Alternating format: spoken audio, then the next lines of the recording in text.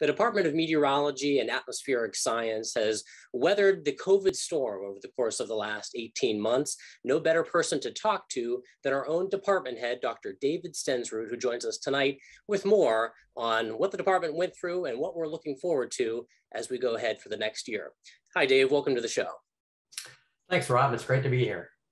So no doubt it's been a challenging 18 months for everyone.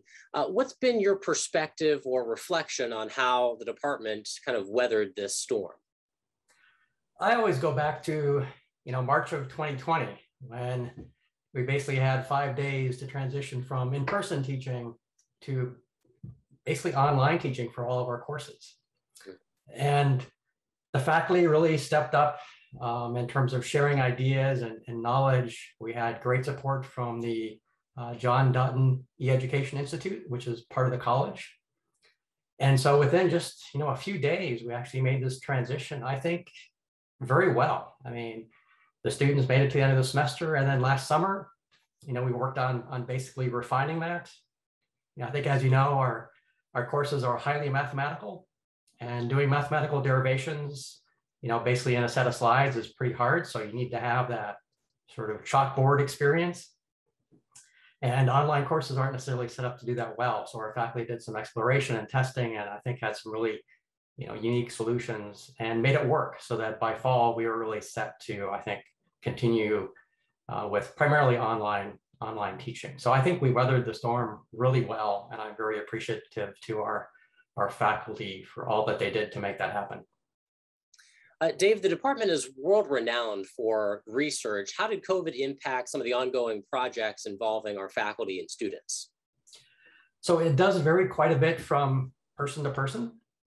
So for example, for me, most of my research is really founded upon operational data streams. So these are observations that are collected by the National Weather Service. And of course, those continued because, the weather forecasting enterprise relies on that.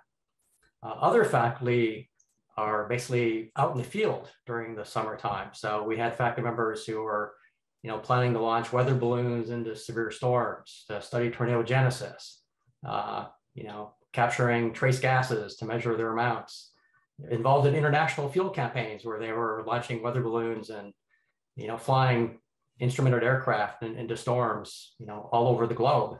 And those projects have been put on hold.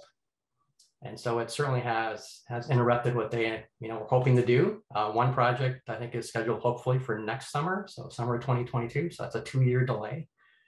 So it's impacted the research productivity, also impacted students having to basically shift a bit what they were going to do research-wise to get them done in a timely manner. So it certainly has had an impact. It just varies a lot person to person.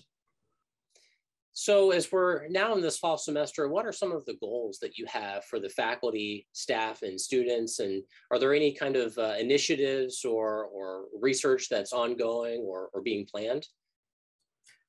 So in terms of research, research really is led by the individual faculty, and there are, maybe 100 research projects ongoing in the department at any one point in time. So that's really not going to change. I guess from my perspective, what I'm looking at is from what can the department do to help? And I think what I see as a hope for this coming year is to bring back more personal interaction. Right now, when you want to talk with someone, you have to set up a meeting and you get together on Zoom like you and I are doing. The hallway conversations that we used to have, or I just walk into somebody's office and sit down and say, I have a question for you because I know you're an expert in whatever. Those discussions have been much harder.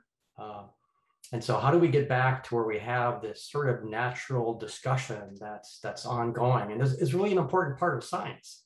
It's sharing ideas and being able to talk to somebody who is an expert in this area and see what you can learn. I think somehow bringing that back in to the department for both faculty and students, I think is something that I would like to see happen. I just don't know, what the virus is going to do that could, throw a wrench into that hope. But I'm looking for ways to do that and to actively pursue those as much as we can. Dave, we're almost out of time, but one last question. How does the department curricula continue to evolve with climate change research, such as the latest IPCC report and others? When those are released, are we preparing students for entering fields that are going to be dominated by a changing climate? So great question. As you probably know, we already have required course in climate dynamics that our students take. And it lays the foundation for the drivers of climate, for the Earth in the past, today, and also looking into the future. And so those foundational elements aren't going to change, but we do need to update content with the latest IPCC findings so the students are aware of that. Now, currently, we offer a PhD in climate science for students who want to pursue that. And we are planning to offer an undergraduate option, which kind of like is an emphasis in climate science for future students. And that I suspect will get more into the impacts of climate science, in terms of decisions that people make or businesses make in various ways.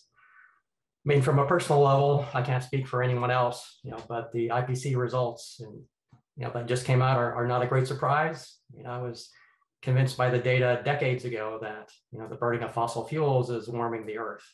It was really a question of how fast that was going to happen, and also what it would take before we would get together as a global community and actually take action. Dr. David Stensrud. Dave, thanks so much for chatting with us tonight on Weather World, Department Head of the Department of Meteorology and Atmospheric Science here at Penn State. We appreciate it, and we will be back with a recap of the short range forecast in just a moment.